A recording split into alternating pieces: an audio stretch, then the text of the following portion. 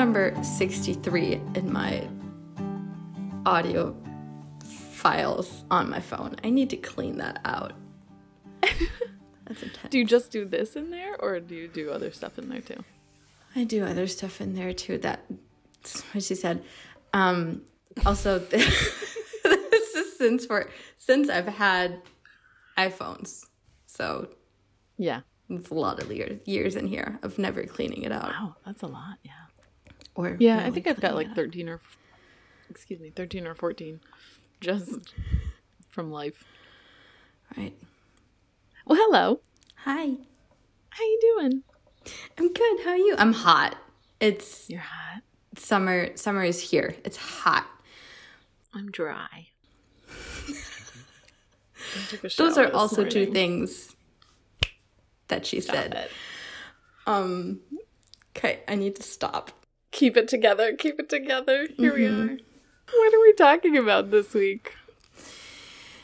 We are talking about talking to our people in our close circle when we have a baby or are pregnant, about all those things that we want that might be different from what they are used to and how they do things, and how we do that in a gentle, graceful manner, lovingly. Yeah. Those difficult conversations. Yeah. And which ones to have. So last week we talked about gendering and the performance of gender and the expectations of a baby to perform their gender, which was really just making me feel a lot of ways. And, it comes in waves. I still feel ways about it. But yeah, so we were talking about clothes specifically, and the fact that other people buy my son his clothes, and what that's meant is because other people don't have this idea of gender performance in the top of their mind, is that he's gotten a lot of like quote unquote boy clothes. He's got a lot of blues, a lot of cars and dinosaurs and grays and the things that you find when you browns. go to the boys section in the store. Exactly. Everything that is allowed to be in the boys section. Doing our air quotes again. Yeah. So you were going to ask me a question at the end of that episode, and we cut it off because we were already at time. So now I want you to ask me that question. Yeah. And this question leads into this topic, which Megan and I have talked about so many times for such a long time, because it's so on top of our minds and important to us. So I was going to ask if you have tried to bring this up with your very generous family members that buy the clothes for your son, if you want to do that, if you've been thinking about it, if yes, if you've thought about how you would do that, what maybe concerns, fears around that, or for you, all the things, if you were willing to share. Yeah. So I have talked a little bit to the folks buying the clothes, especially the one grandmother that's buying most of the clothes. And she's asked me, like, what do you like? What do you want? What are you looking for? Which is awesome. She's so sweet. So over time, I've kind of been more and more specific. So at first, I didn't want to say too much because I didn't want to, stifle her joy, because she gets a lot of joy out of this. Yeah. And she just loves thrift shopping, and she loves going to the store and getting stuff for her grandbabies, and she's so excited about it and so into it. And so she's asked me multiple times, which is so great, right? Because then I don't have to bring it up. And she's always very open to take what you like, don't take what you don't. I'll take it back to the store and redonate it. Oh my gosh. Yeah. So again, awesome. And so I've given her little snippets of requests. At first I asked for solid colors because I like solid colors on my baby anyway. I feel like they're more gender neutral than some of the patterns that involve trucks or animals or monsters or whatever. Yeah.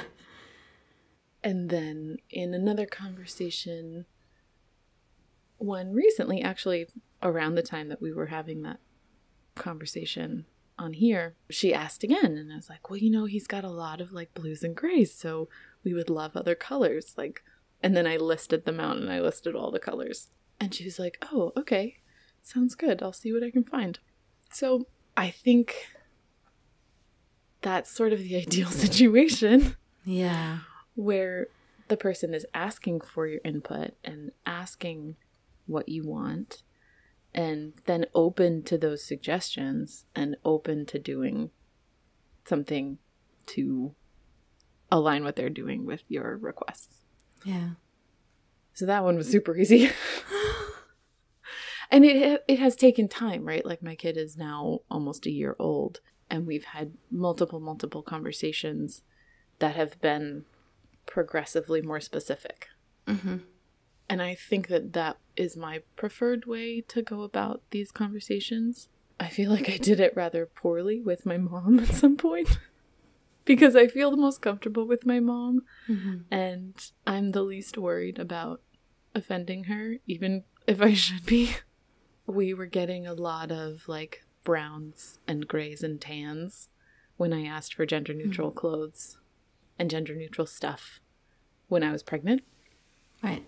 And I was like, everybody's just giving us brown and green and colorless things, and I'm so upset about it. And she had given us this adorable little tan newborn outfit with like a giraffe and a elephant and something and a lion on it, and it was so cute. And it was also tan, and I was like, oh shit. I just like crapped on the present that she gave us. And that's not a nice thing to do. I don't ever want to do that. Yeah. Even if I don't like something, the fact that someone gives us a present is beautiful and lovely in and of itself, you know? Like, the fact that they wanted to do that, and even if they did it in a way that doesn't fit what I would have expected or wanted, like, that's not the function of a present, right? So, I think I've done it poorly, and I think I've done it well. Experience. Yeah. You know. Yeah, so those have been the conversations on the, like, clothing front. I haven't had conversations with everyone that buys him stuff because it's just not necessary, or, like you said at the beginning, doing it in a graceful way and in a loving way. If someone's getting him a gift, you know, every 6 months, there's no reason to give them parameters unless I really don't want anything, right? And so I have given, like, please don't buy toys. Like, please don't buy this. Please don't buy that. If someone asks me what we need or what we're looking for, I will give them something specific, right? Mm-hmm. But if they don't and they just want to get him something, I'm not interested in stopping that, because I'll then have to figure out what to do with the thing if we're not going to use it. Yeah. Your turn. I don't know what to do now. I don't know where to go from here. Yeah, I don't have any experience in it yet because I don't have a kid, so I don't have needed to do it yet. I think about it a lot, though, which is why Megan and I have talked about this a lot between ourselves already. Yeah. Because, like, I think about a baby shower. Like, once people find out you're pregnant, which is so nice, right? They tend to want to give you gifts. And we have done an episode about sustainability before. I try really hard not to buy stuff.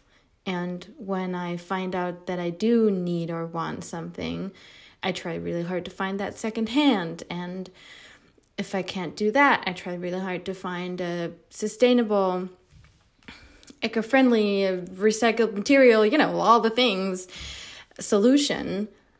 And within the last few years, I have asked the people in my life not to give me gifts anymore for birthdays. Christmas, whatever, our wedding, that was also a thing that we asked for no presents. We asked for food instead because we had a €0 wedding. So we asked for people to bring food, which worked out perfectly, and it was great. But things like that, because we have this tradition of gift giving on certain occasions, I asked myself around those situations how to deal with that and how to communicate in a loving way, because I don't feel like I'm really good at it. I think I have hurt people's feelings in asking them not to get me anything anymore, because I feel like I haven't done a great job at explaining it without hurting their feelings. Yeah, I think it's just so easy to hurt people's feelings in that situation. Yeah. And it's really hard not to. And even if you explained it perfectly, and even if you were able to help them understand your motivation in that, I still think because of the tradition and because of the expectation and because of the normalcy of giving gifts in lots of different situations, I think it's really hard to avoid hurting feelings, period. And also, it obviously really depends on who you're talking to. Like, we're not going to be able to figure out a standard way of saying this, and then everyone can use this with every person. Yeah. It really depends on who you're talking to. Like you said in your example, you did it in a certain way with your mom, and you did it in a certain way with one of his grandmas, with his other grandmas, because your mom is also grandma. She sure is. But yeah, because they are different and the situation in itself was different. Yeah. Mm-hmm. Well, and I think like the baby shower thing, right? There are alternatives that exist that are already out there in the world. Like my friend who had a baby recently, right before I did, I don't remember what she called it, but it wasn't a shower. It was a mother's blessing. That's what it was. It was a mother's blessing. And she had everyone bring a bead, and then she had a necklace that she had with her during labor, and she had during her birth. Oh, I've goosebumps. That's so right? cute. Yeah. And that seems like a thing that you would love, right? Like having I do want to do a blessing way. the people come together that love you and love your baby and are part of your family and your close friends, and have them with you to a certain extent while you're in labor and giving birth. Yeah. And having their like support and power and thoughts and spirits and love with you. Yeah. And so that's a thing that exists, and there's parameters for that, and there's like, it's a good instead. Mm-hmm. It's a good substitution for a baby shower, because it's still a celebration, and it's still a way of them being part of your having a baby, because that's kind of what a baby shower is about, is bringing the people in your village into your baby having experience. Yeah. Yeah, and I think that was, and still is, part of my journey, that I needed to realize that there are more parts of gift giving and receiving that I was conscious of, which is, I think, a big reason why I have done it poorly so far, because I just wasn't aware of the other layers there. You were thinking about the transactional part of it. Yeah. In the beginning, I was, just about there's a high chance that when someone's going to give me something, I don't want it. And then, like I said in the sustainability episode, which this sounds very harshly, but I think of all things as trash because they're ultimately going to be. So I like just got very sad when I got things that I had no Yeah, and I will say I asked you earlier this year about getting you something. use for it. Your response was like, you got so sad immediately. Like, you just got so sad because I think, one, you were thinking of the thing that you weren't going to want. Two, you were thinking of hurting my feelings and saying, no, I don't want it. And so it was just... And about making it complicated. I was thinking about... Because the way I'm approaching this, the way I would like it to be, like, there is a possibility to give me things. It's just really complicated. Right. And I don't want to put that on people. So that was another thing in that. Sorry, continue. No, that's fine. I just wanted to add that in. Yeah. I guess I was just underlining when I brought up a present to you, like, you like went so dark. It was so sad. And I was like, oh, never mind. Cool, bye. Like, everything's fine. It's okay. Yeah, it's a thing. Yeah. And that's okay. And I think that you've been doing this long enough that I feel like people in your life are a little bit like, maybe we don't give Hannah things. Maybe we just figure out how to do something else. So I think that is a really big part of this, right? Like, we haven't navigated that all that much with our family before this because there weren't a lot of occasions to give us things. It was like Christmas, basically, and sometimes birthday. But since we've become adults and had adult relationships with our parents, the gift giving has been a lot more specific and has been a lot more like, we want to get you something that you want. And so there's been the expectation that we'll talk about it ahead of time, which is lovely and wonderful and hasn't been like a burden in terms of stuff in our house or anything like that. It's been just a really nice thing. And we've, had different ways of doing holidays and stuff like that. So yeah, I think it's as much about expectations as it is about each individual conversation.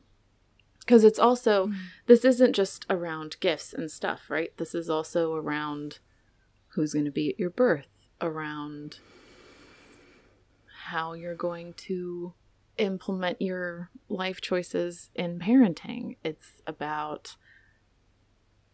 within your village, how other people take care of your child and respect your choices. Yeah, we've come a lot into these conversations around food for our baby, right? Oh my God, yeah. I'm so afraid of that too. Continue. Well, and I think I have a slightly different approach than you do. I think I'm a little more laissez-faire than you're comfortable with. Yeah.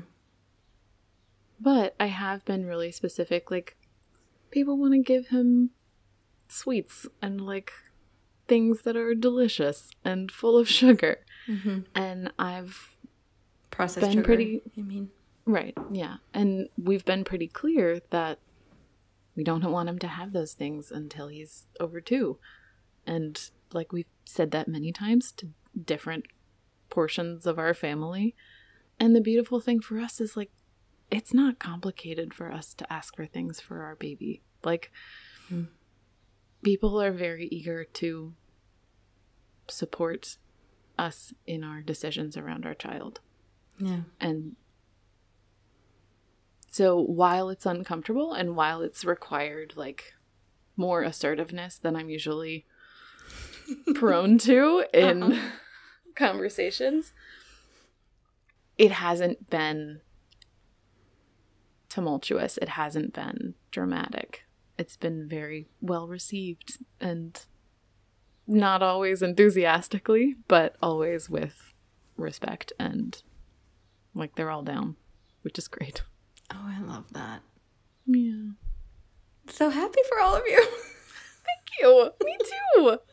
I have such wonderful in-laws and parents and family generally. Like, it's just freaking great when people are all loving and respectful of each other. It's really lovely. Please nobody hate Megan for this. Please let's all just be happy for her. Yeah. Thanks. I'm very aware of how lucky we are in that aspect of our family dynamic. Yeah. I think there is a certain point where you have to let go, though. Yeah. Finding where that is, I think, is going to be hard for you. Yep. Might be. Because, like you say, there's more layers. I'm sorry. I feel like I've cut you off several times now. I apologize. No, you're fine. I was just gonna say that I'm nervous about many of those things. We have a great relationship to all of our family members, my family, my in-laws, and the other way around. His in-laws, my family, I'm fine with him, all those. Mm-hmm. All big happy family. But we, and specifically I, aim to do things a lot differently than our parents did. And we also have the layer of cultural difference that, two cultures are going to have an influence in our parenting style, which is going to make it even more different for, in each scenario, the other culture. Mm-hmm. Grandparents. And I mean, I don't know how it's going to be received, and I'm just nervous about it. Yeah. Because I think many things are not going to be understood. So then there's just the question of if they're going to be open to respect that, although they don't understand and maybe don't agree with it. Yeah. And I realize that that's a lot to ask. To respect and even do things even though you don't agree with it. Yeah. Yeah, and I think we talked a little bit in the respectful parenting episode, or the emotion coaching debrief or something. We've talked about it, I think, that you and your partner are the biggest influence in your child's life. Yeah. And so if grandparents or other caregivers aren't familiar with this idea of gentle care and like respectful care, they're not going to like ruin your child. They're not going to irreparably harm your child's psyche, unless there's some sort of abuse going on, which I don't expect that would happen. Well, there's other cultures involved where, I don't know. That's where something spanking is a thing or something like that. Yeah. Yeah. Yeah. And so I think figuring out the things that are not most important, but like hard lines, right? Because like I'm probably not going to give my kid a bunch of sweets even after he's 2. But when I take and drop him off at his grandparents' house for the day, he's probably going to have sweets, and then he'll come home and it'll be fine. Like, that's not a hard line for me. Yeah. But something like spanking is a hard line for me, right? And getting a bunch of stuff in our house is a hard line for me. So I've been able to communicate that over time. Like, we don't have room for this. I'm not looking for noisy toys. Like, I'm going to take the batteries out of the toys that you give us. And there are things that are important to communicate, and there are things where I've had to go, okay, this is how it's going to be on a daily basis and in our house and regularly. And then sometimes that's not going to happen, and that's okay. And like finding what the actual, the big stuff is, what the most important things are, because I feel like you only have so many things before it starts getting really dicey. Yeah. And you want to be able to communicate those and let everything else go a little laxer. in service of those really big things. Yeah. And I think that's the part I'm most concerned about. Not because you said my partner and I are going to have the biggest influence, and all those other things are just minor. So my big concern is more how much of our time together in a big family situation is going to be taken up with discussions and hard conversations, and how much can we just enjoy each other. I think that's more my concern. And that's, I don't think that's something I can figure out before, because what you just said, the finding the hard lines and where you want to cut it off, where you are okay to be more relaxed, and where you want to really draw the line. I think some of those things we're only going to be able to figure out when we're there. On the go. Yeah. Yeah. In the moment. Yeah. So we'll see. It's so complicated. We love people, and having hard conversation. As an adult, you can usually avoid stuff like this. You can usually avoid because you can make your own choices, and you're in charge of your own house, and like you don't have to deal with the different ways that other people live. But when you have a village raising a child, when you want your family involved in your child's life, like both of us do, you do have to navigate that stuff, because only you are going to know how you're dealing with your family, and everyone else's family is going to be their family, and it's very specific to that group of people. You know, nuclear family, I'm talking parents and children. And wider families too, right? Because navigating one of like Mateus's family is going to be different from navigating your family. And when we're creating this interwoven life, this larger family life, we have to encounter a lot of the things that modern life allows us to sidestep. Yeah. So it's hard. Be easy on yourself. Take it slow. We're all going to be okay. We're not all going to be okay, but you and I are going to be okay. Yeah. And I really feel strongly for people that have a lot more difficulties to navigate, because yeah, that have a difficult, like, for example, in-law situation to start with, you mean? Yeah. And who have that's true, have to navigate bigger differences, because I've also seen that, and it's really hard, and it does, like you said, it takes up a lot of the time that people are together. So I'm very grateful for our situation, and I'm hopeful for yours. Yeah, me too. Cool. Thanks for chatting to me about it. Yeah. Thanks for chatting to me about it. And we'll chat to all of you again next week. Yeah, we'll see you then. Bye. Bye.